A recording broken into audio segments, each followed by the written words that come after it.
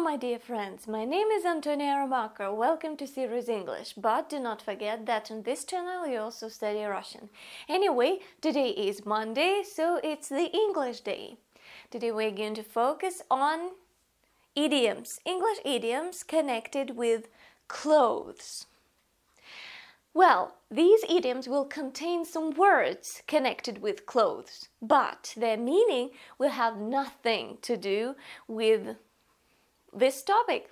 So let's take a look. The first idiom which I want to touch upon today is to have something up your sleeve. So to have something up your sleeve means to have secret ideas or plans. So when you think about something, when you plan something, but nobody around you knows about it. So it's a secret. It's your secret plan, it's your secret idea or your ambition. Why is Paul so sure the house will open? He doesn't have the votes. He's got something up his sleeve. What it is, I don't know. So, now an example. It seems to me that sometimes when politicians talk to each other, they laugh up their sleeves. So, here's another modification of this idiom. You can laugh up your sleeve. Or you can cry up your sleeve, I guess. So, when you hide your emotions, so the meaning is a little bit different.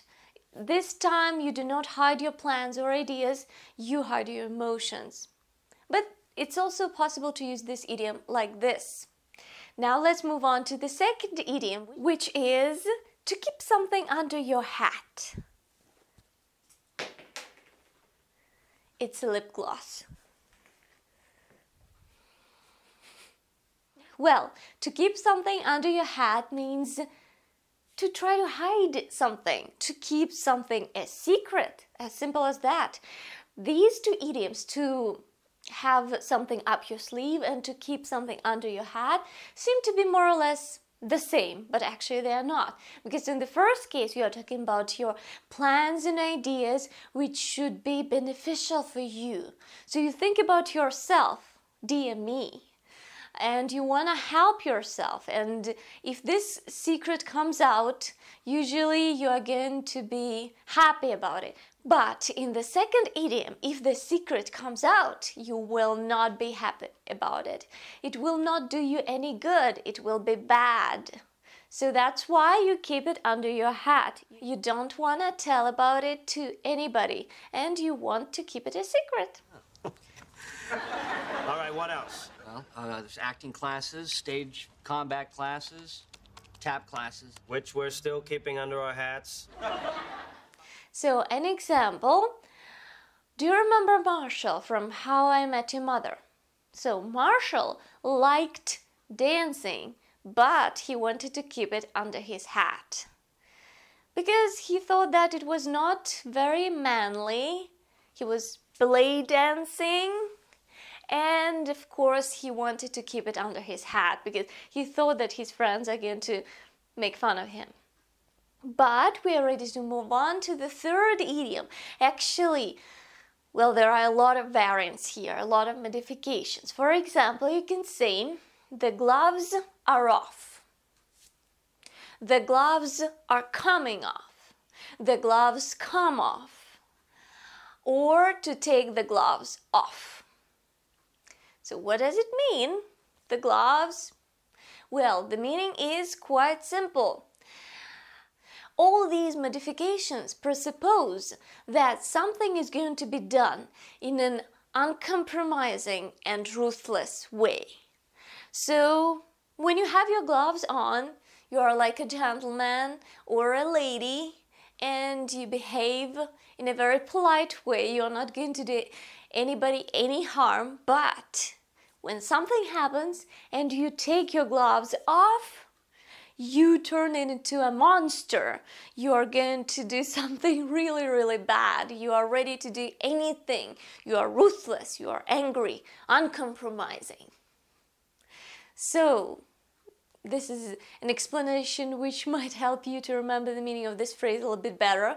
Anyway, once again, the gloves come off, it means that you become angry and ruthless, uncompromising.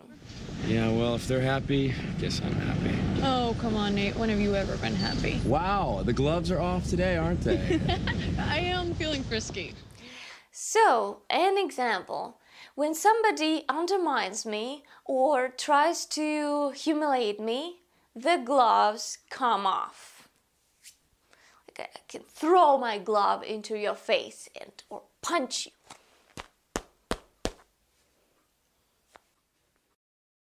Of course, I'm joking. As for me, the gloves come off very, very seldom. I can't even remember such an event. Anyway, it doesn't matter. As for the last idiom for today, this should be ranged 18 plus. So people under 18 should stop the video right now and turn it off and turn your computer off and run away. Of course, I'm joking, but this expression is for adults only. Seriously. This expression is very rude, extremely colloquial, and to tell you the truth, when I heard this phrase myself for the first time, I had no idea what it meant.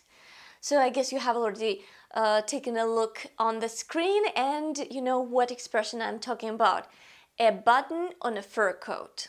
So when I heard it for the first time, no idea. I had no idea and I was confused. I couldn't understand it. I couldn't find explanations and I asked a couple of my American friends and they explained to me.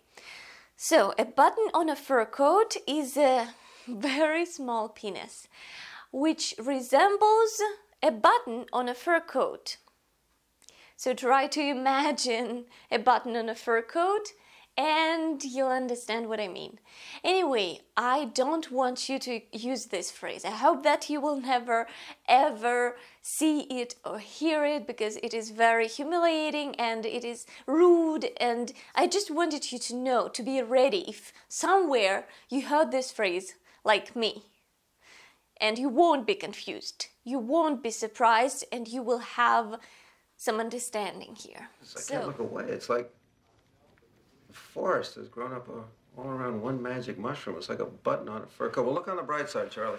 It may be short, but it's thin. So you think I should... So, take a look at an example. I won't read it. So, and I just want to say that that's it. And, well, today we studied some idioms connected with clothes. And I hope that you liked this video and you found it quite useful. If you did, please press the button, like it and share it in different places, social networks. And I'll see you next time. Hope to see you soon. Happy English and Russian practice. Bye-bye.